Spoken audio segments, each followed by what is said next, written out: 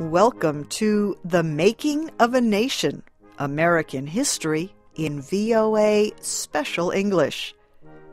The 1920s are remembered as a quiet period in American foreign policy. The nation was at peace. Americans elected 3 Republican presidents in a row: Warren Harding, Calvin Coolidge, and Herbert Hoover. These conservatives in the White House were generally more interested in economic growth at home than in relations with other countries. But the United States had become a world power. It was tied to other countries by trade, politics, and shared interests.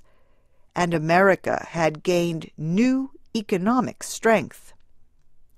This week in our series, Bob Doty and Shirley Griffith discuss American foreign policy during the 1920s.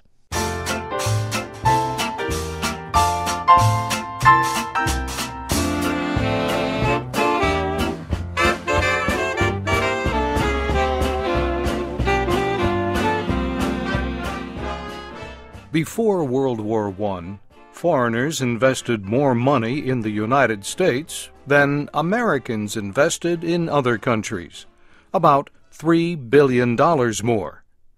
The war changed this. By 1919, Americans had almost $3 billion more invested in other countries than foreign citizens had invested in the United States. American foreign investments continued to increase greatly during the 1920s. Increased foreign investment was not the only sign of growing American economic power. By the end of World War I, the United States produced more goods and services than any other nation, both in total and per person. Americans had more steel, food, cloth, and coal than even the richest foreign nations. By 1920, the United States' national income was greater than the combined incomes of Britain, France, Germany, Japan, Canada, and 17 smaller countries. Quite simply, the United States had become the world's greatest economic power.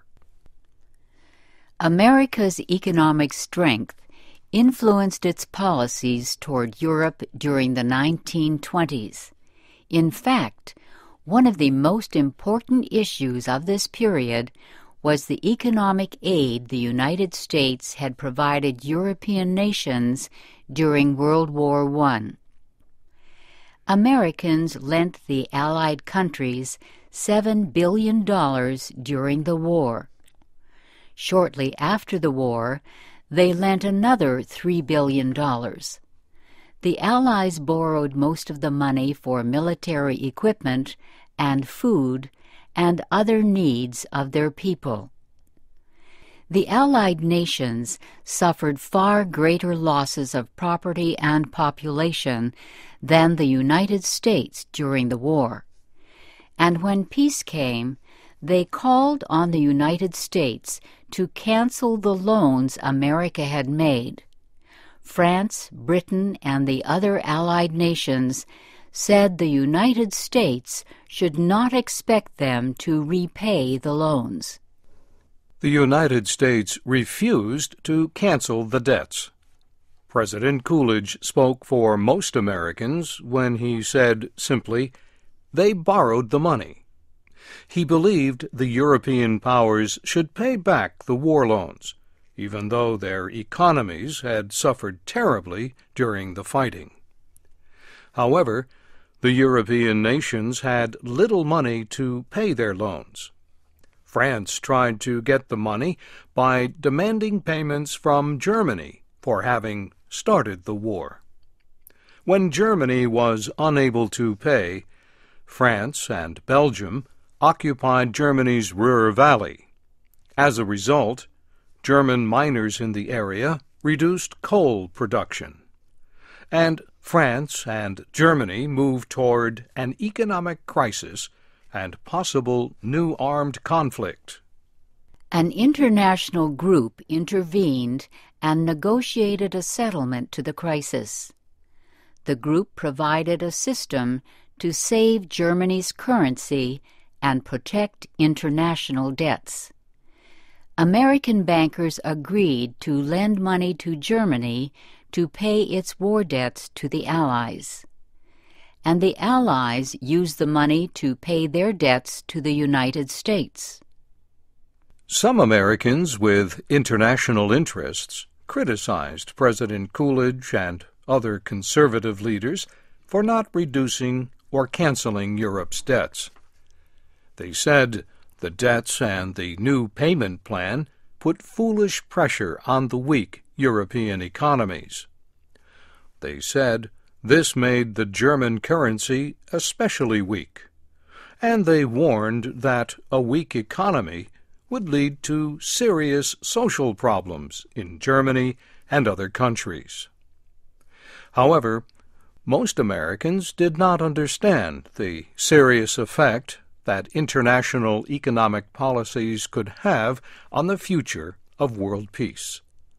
They believed that it was wrong for the Europeans, or anyone, to borrow money and then refuse to pay it back. Many Americans of the 1920s also failed to recognize that a strong national military force would become increasingly important in the coming years. President Coolidge requested very limited military spending from the Congress, and many conservative military leaders refused to spend much money on such new kinds of equipment as submarines and airplanes. Some Americans did understand that the United States was now a world power and needed a strong and modern fighting force. One general, Billy Mitchell, publicly criticized the military leadership for not building new weapons. But most Americans were not interested. Many Americans continued to oppose arms spending until the Japanese attack on Pearl Harbor in Hawaii in 1941.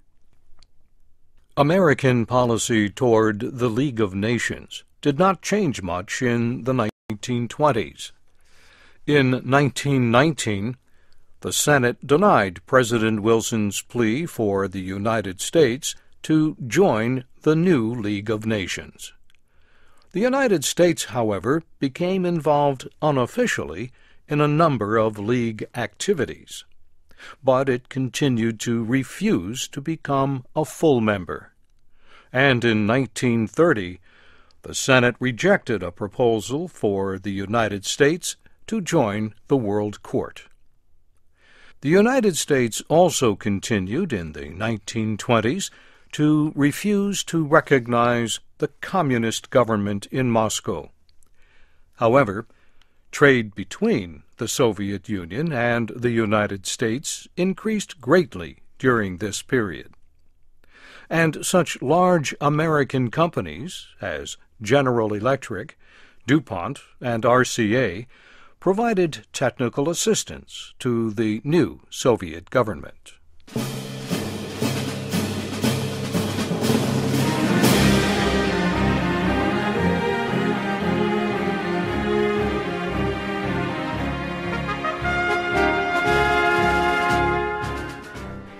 The Coolidge administration was involved actively in events in Latin America. Secretary of State Charles Evans Hughes helped several Latin American countries to settle border disputes peacefully. In Central America, President Coolidge ordered American Marines into Nicaragua when President Adolfo Diaz faced a revolt from opposition groups. The United States gave its support to more conservative groups in Nicaragua, and it helped arrange a national election in 1928. American troops stayed in Nicaragua until 1933.